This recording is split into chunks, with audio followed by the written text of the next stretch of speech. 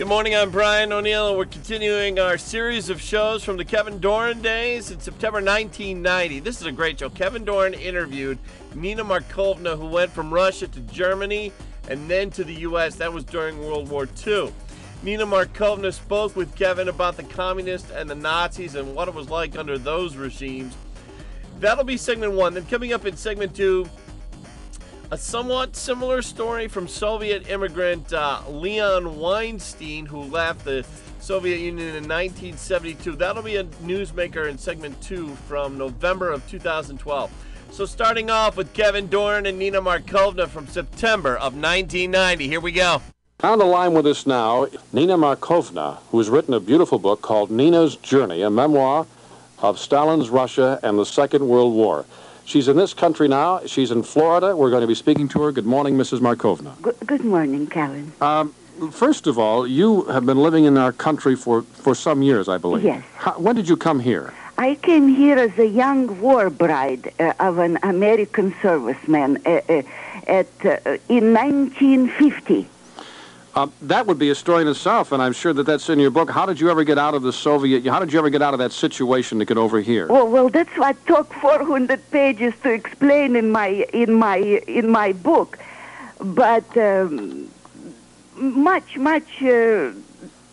I described there many episodes that did lead me to America, which took, by the way, 12 years. The journey was 12-year-old journey. Sure, and here I am trying to get to the last chapter of the book, and I don't want to do that, Mrs. Markovna. Now, first of all, when we in this country say Russia, we generally really mean the Soviet Union, and we're only recently beginning to realize, I think most of us, that it is many, many countries. So what part of the Soviet Union are you from? I am ethnic Russian, a Muscovite, and it is so truly perceptive of you. I'm almost in shock to hear you, a radio host, talk so perceptively, because that is not still understood by many, many people.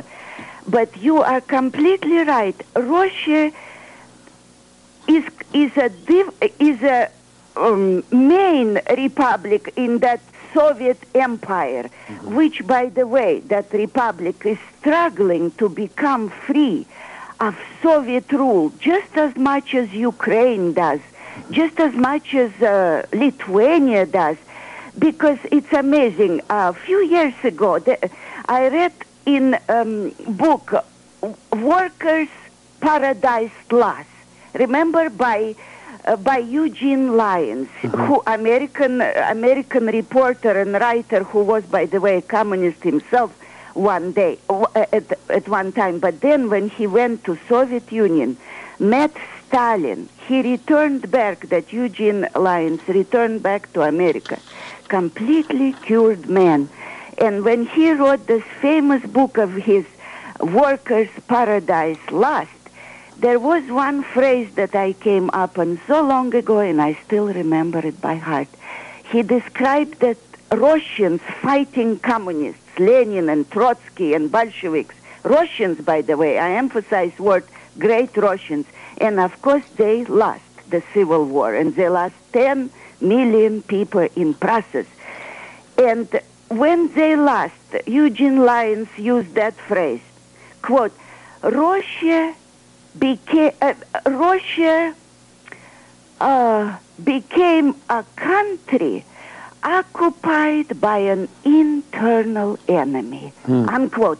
And Kevin, those occupied by internal enemy, I mean, those words couldn't describe clearer what had happened to my ancestors' Russia. I don't call it my Russia anymore because I'm an American, and my children are born here. I even didn't teach them Russian. That's how much American I am by now. But nevertheless, that Eugene, no one else expressed it so accurately what Russia became. Occupied by internal enemy. And you know, Kevin, when I lived there, I didn't know who was my enemy. Is it my teacher, as I describe in my book, who betrayed my mother? And mother, during the questioning, during that interrogation by secret police, lost her teeth. Or is it my next-door neighbor watching from her window or his window and reporting my uncle, remember, who brought a little Christmas tree and was arrested for it and sent to Gulag and perished there? I mean, you truly, to this day, I think, even, if you live in Soviet Union, you don't know who this internal enemy is. So, and you know what, Kevin, I wrote a book. First, I thought I was writing my book for my American descendants. That's how I first thought. And then I realized more and more that what drove me to the writing table to 3 years uninterrupted work, because in English for me, I wore out 3 dictionaries just to write it in English. And then I realized that I think I became so frustrated by books that come out, even in the West, even written by comparatively objective historians. Nevertheless, they still are so influenced by the Soviet ideology that much that did truly happen is omitted by the Soviet historians, and our Western historians pick up that which Soviet historians let us know. And George Orwell once said many years ago in another few words that forever stuck in my memory, he said, whatever Soviet rulers don't wish to remember, they dump it into, quote, a memory hole. And there is such a deep memory hole by now, Kevin, that I hope desperately few of my recountings will fill up that hole, even if slightly. Ms. Markovna, we want to take just a moment here to remind our listeners if they're joining us. We're talking to Nina Markovna. She's the author of Nina's Journey, a memoir of Stalin's Russia in the Second World War, just recently published. Now, I'll give you the information at the end of the show, how you can get the book. But, Mrs. Markovna, let me go back to World War II. Yeah. The United States, people in the United States tend to forget that it was Russia and Germany together, the communists and the Nazis together, who were allies to start that war. But then, of course, Germany turned on the Soviet Union. Yeah. Now, there you were living under this monster, Joseph Stalin. Non-Russian, by the way. That many people don't realize. He really isn't a Russian, he's a Georgian, right? Yeah. He's ruling this empire, and in come the Germans. Now, we know that in Ukraine, the Ukrainians welcome the Germans as their liberators. But the people in in Russia itself, what was their reaction? Well, and so did we. And I am not Ukrainian. I lived in Crimea. All the way, Kevin, 80 million Soviet population, Ukrainers, Crimeans, Great Russians, all the tribes in Caucasus, 18 different ethnic groups there, all of us, all the way to almost to Moscow, because Germans stopped just few kilometers from Moscow. We all, with few exceptions, but 80 million people greeted German invaders as our liberators. By the way, before I forget it, are you aware that my story is in September issue of Reader's Digest? No, I didn't, but I'm very glad you mentioned that. The September issue of Reader's Digest, which is out now. Yeah, it's out. And so you're saying that it wasn't just the Ukrainians, it was all of the people. Absolutely. And my part, how I greet Germans with bread and salt, is in the Reader's Digest. They write about it too. And there I stood, a young girl holding a tray with bread, which represents in our Russian Orthodox custom, it represents Earth, Mother Earth. And salt represents life. And there we are.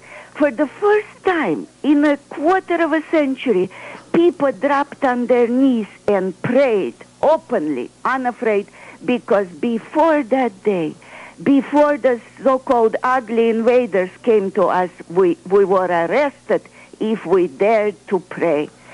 And this also is sort of dumped into memory hole by the Soviet historians. Well, what would have happened, this has been asked before, what would have happened had Hitler ordered his troops to be humane? If Hitler, you see, German soldiers are very different from Nazis. Nazis were the SS and Gestapo. German Wehrmacht were decent men. I have met so many German soldiers who were convinced that they were in Russia to liberate us from, quote, Bolshevik cancer. You know, you say you're making an interesting point there, because recently I was reading some German propaganda in which they were trying, this is in World War II, trying to get all of the Europeans to join in what they called a crusade against the Bolsheviks. Yes, they did, and right now they're ashamed of it, and they just deny it. But even French, even Netherlands, Belgians, Swedes, Norwegians, of course, all the Baltic states, Lithuanians and Latvians, Georgians, everybody joined German, special German units, you see. There was terrific, great Russian army led by defector General Vlasov, who was fighting Stalin, mind you, not Russia, but was, and you know, those people, my unfortunate, how you call those people that came from the same land with you, there is a word for it, but I forgot. They were all called by Stalin's allies traitors. And traitors they were not. They were not traitors to their customs, to their culture, to their Russian or whatever religion. They were traitors to Stalin. Nina Markovna is our guest. She's the author of Nina's Journey, published by Regnery Gateway Press. It's certainly going to be in your bookstores. If it's not, you can order it, Nina's Journey. And incidentally, it's also featured in this month's Reader's Digest. Mrs. Markovna, let me just ask you a question about, well, let me make a comment, then I'd like your reaction. Whenever one reads Solzhenitsyn or Pasternak or any of the people like yourself who've lived through it, very candidly, it is so depressing. It's so hard to imagine people living through all of that. I think a lot of folks just like to turn it off and say, oh, isn't it wonderful? Now we have Yeltsin. Now it's all over. Isn't it wonderful? We said that about Khrushchev, too. I want to know what you have to say about this. You're looking now at some dramatic things taking place in the Soviet Union and, in fact, in your homeland, Russia. What is your reaction? Well, excuse me, my reaction is not really that of an average American who doesn't know Soviet Union, who never lived there. Gorbachev, to me, remains, unfortunately, a closet communist. He's very dedicated to one-party rule. To this day, not too long ago, he said Communist Party must remain the only ruling party over the army, over KGB, and over the population. But there is tremendous hope and wishful, perhaps, thinking on my part that Boris Yeltsin would step in and... Boris Yeltsin. Yeah, Boris Yeltsin. The pure great Russian would step in and at least help his own people, Russian Republic, to become independent of the Soviet Empire that Gorbachev leads. That's where the difference is. Gorbachev does not wish to see that empire evaporate. That's why Lithuanians to this day are not yet free. So all my hope is directed to Yeltsin. He left the party. Is that one of the reasons? He left the party. Yeah. He threw his party card away, and he became an independent Russian, and I applaud him. Look, you are an American citizen. You can speak with the same kind of freedom that any American citizen can speak.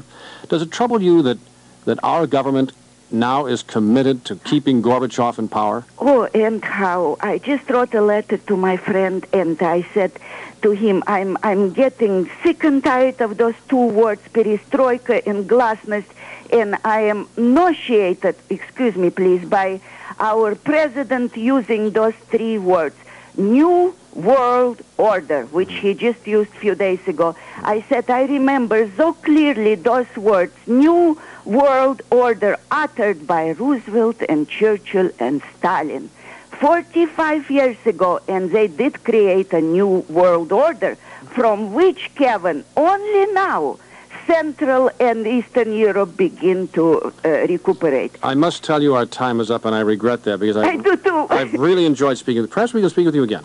Thank you. Nina Markovna, the author of Nina's Journey, a memoir of Stalin's Russia, and the Second World War, you will not regret purchasing this book, I promise you. It's a really wonderful book. See the September issue of Reader's Digest for more information. And Mrs. Markovna, thank you very much for being with us. Oh, I thank you. You most wonderful host. Thank you. You can really hear in that Cold War period show Nina Markovna's suspicions that a lot of conservatives had in the U.S. in those days that Mikhail Gorbachev might have been trying to fake out the West with a lot of talk about perestroika and talk of the changes. In those days, some on the right doubted that that was anything but talk. That was a common view back then.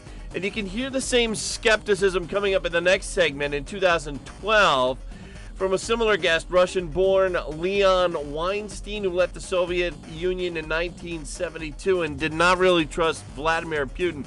Leon Weinstein from 2012, that's next on the Newsmaker shows. As we play the old shows from Kevin Doran, stay with us. Have you ever thought about saying goodbye to your job? Just walking into your boss and saying, I quit. And how would you like to commute to work without ever leaving your home?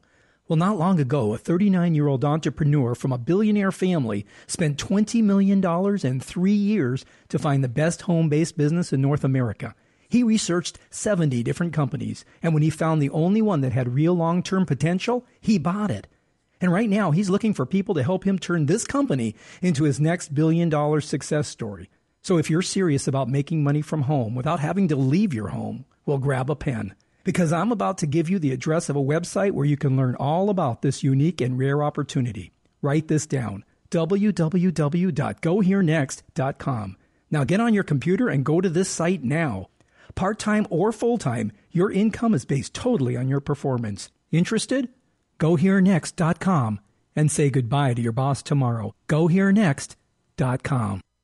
And before we get back to our Kevin Doran Newsmaker series, let's check in with meteorologist Rob Carolyn. Get the forecast for today and New Year's Eve, New Year's Day. Well, Brian, it's looking unusually mild for today. A lot cooler by the time we get into tomorrow, and even cooler weather by New Year's Day. It looks like temperatures are going to run well above normal today thanks to a storm stretching from western Ohio to Minnesota. That'll pass west of us, Brian. It's producing southeasterly winds, and that's brought warmer weather into the region. But by tomorrow, the winds are going to change direction. There'll be more from the west and southwest, and that'll bring cooler air into the area. Today, though, take the umbrella. You'll need it. We'll have periods of rain. We're going to be 45 to 50. Tonight, light rain may start to mix with wet snow as we turn colder overnight. Lows will be 30 to 35. Tomorrow, final day of the year, cloudy skies, a few passing rain or snow showers. Highs tomorrow only 35 to 40. Snow showers are possible tomorrow night. Lows 25 to 30. Mostly cloudy on Wednesday. Chance for some snow showers, Brian. Highs New Year's Day, 30 to 35. Sunrise this morning was at 7:39. The sun will set tonight at 4:47. And now back to the Newsmaker show, this one from November of 2012, kind of along the same theme as the last segment with Nina Markovna. This is Leon Weinstein talking about the problems in the Soviet Union when he left there in 1972. Here we go. He came here in 1972. There was a lot of pressure on the Russians in 72 because they needed wheat. The greatest wheat-producing country in Europe under the communists could not make enough wheat for its own people, so they had to import wheat from us. Chance for our farmers and bankers to make some money. So the deal was made. About 50,000 people got out as a result of this wheat for people exchange, and among them were people who had families in the West, some Germans, some Polish descent people, and Jews as well. The deal started in 1972. I applied in 1973, and only at 1974 they kind of allowed us to go. But the main thing is I came to Vienna, proceeded to Israel, spent and lived 11 years in Israel, organized there a theater for children and youth, won a couple of awards, came to, in 1984, to the United States of America to recreate a couple of my shows in the Lincoln Center for the Performing Arts in Jewish Museum in New York, and also was invited after that, after the success of the shows, to Los Angeles, to the LATC, Los Angeles Theater Center, received here an offer to stay longer, fell in love with California, and the story started. And now you've written a book, is that correct? Correct. In the last 3 years, seeing what's going on here in the United States of America and the direction that I suddenly realized this country is going, subtly and, little step by step, I began to write articles that were widely read on internet. I received thousands of emails back thanking me for that. So I continued, wrote one book in 2009 and another, I think probably the most significant work that I ever done, and I wrote a lot, plays and books and stories and etc. But the last one called Capitalism 101, probably the summary of everything that I ever did or thought. Okay, now, you certainly are in a position, having lived in Russia, not under Stalin, you would have been under, if I'm not mistaken, Brezhnev. Is that right?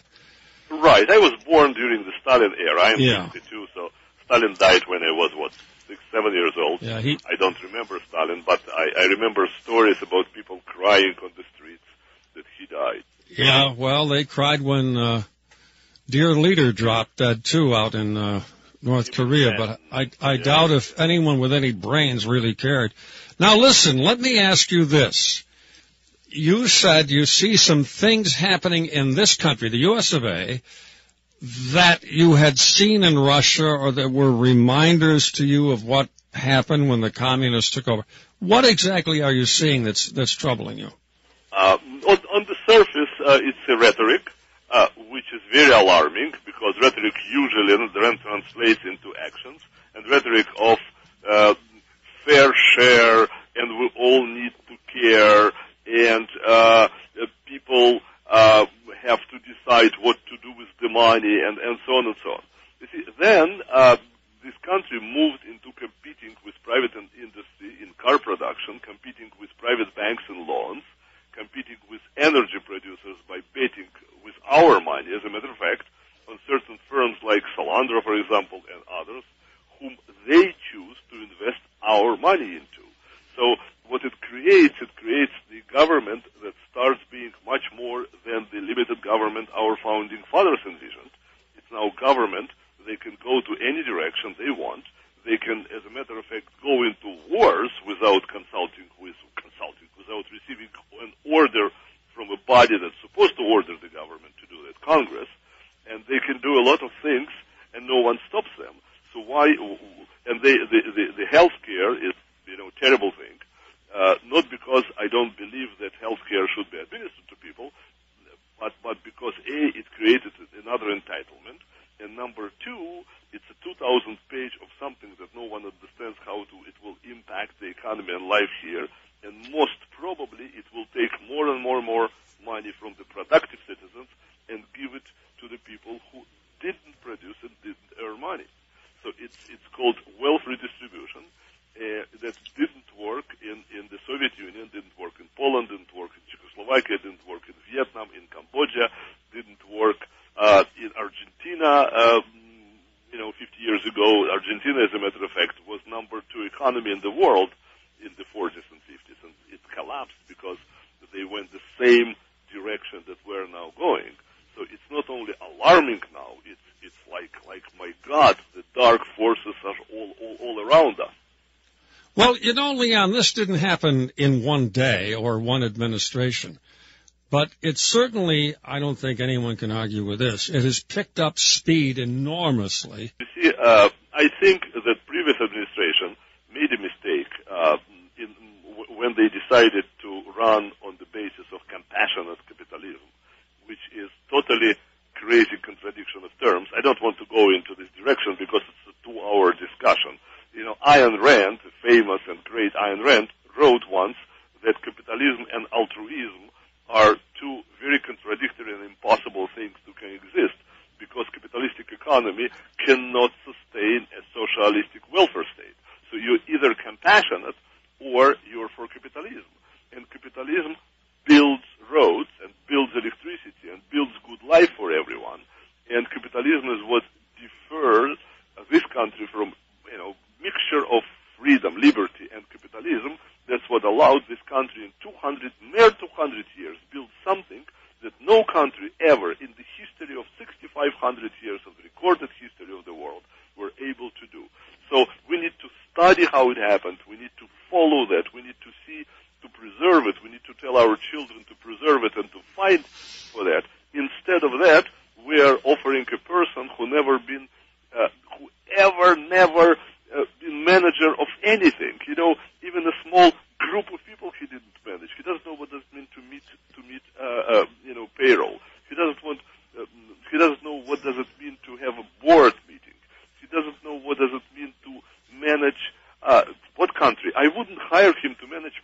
business. He has no idea about management, no idea about accounting, no idea about anything, except he knows how to sweetly talk. And because we're allowing to vote everyone who never contributed to this country. This is totally crazy, as a matter of fact, if you will think about that. Now, what's going on with Putin? What do you think? First of all, I met the guy several times. Really? How did you happen to meet Vladimir Putin? A friend of mine became mayor of St. Petersburg after Perestroika. In the first three elections, they elected a guy from university, professor from university, who also didn't have any real experience in governing or in management, and that was his big minus. But big plus was that he was, on a totally different side from the communists. So he began his tenure as a mayor. At a certain point, he began to bring people whom he thought have, more experience in management and stuff like that. And Putin was actually ex-KGB officer. I didn't know that at that time. And he worked also in the university, although he worked in the department that encouraged students to tell on other students what they're saying. But the mayor hired him and introduced me to him at a certain point. And after one conversation with Putin, I went to the mayor and said, look, he's a typical KGB officer. If you will bring the same people into power that you kicked out of the power, why the whole revolution, the whole story is, was happening. And he said, no, you don't understand. He's totally different. He thinks differently. He's on our democratic side. And then 3, 4, 5 times I talked to the guy, and I was scared because he thinks like KGB, meaning like a secret police. His methods of work is work of a secret police. Eliminate a person or get rid of a competition for him is like, slap your fingers.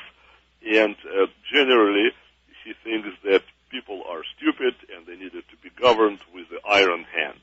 That's exactly what he is doing. Well, do you have any hopes that this time around the Russian people will be, I don't think there's any chance they can elect somebody else. I don't think that's in the cards. But do you think the majority of the people in Russia now would like to get rid of a guy like Putin and have a real democracy? No, because you have two Russias. One large part is rural Russia, and small part, 3, 4, 5 cities, like Moscow, like St. Petersburg, a couple of others, where people who want freedom and not satisfied with something that has to do with their freedom, accessibility to information, free travel, and so on, live. And most of the Russia are people who live day to day, and one thing that they want is to have enough bread and butter and maybe a little entertainment and a lot of vodka accessible to them. If they have all that, and I'm not trying to put them down, if they have all that, they don't really care who is in power. The important thing is no war for them and enough bread and electricity, and this is it. They are actually happy with Putin. Listen, Leon, you're an interesting fellow to talk with. We'll have you back again. I want to thank you again so much for giving us your time. Thank you. Thank you, Leon. Bye-bye. I couldn't help but think, listening to these shows, that when Kevin was alive, he hammered away at the media in America with the positive spin that they put on communism, and this was prior to 1991. I imagine if Kevin was still with us, he'd be speaking out against the whole socialist movement that we hear out of the Washington politicians today. These politicians say, oh no, if we bring back socialism, it'll be friendly and it won't be like the old hardline communism. I imagine Kevin would be skeptical of those philosophies. Say at 1480 WLEA Hornell, we continue the Kevin Doran shows through Thursday of this week. Join us tomorrow.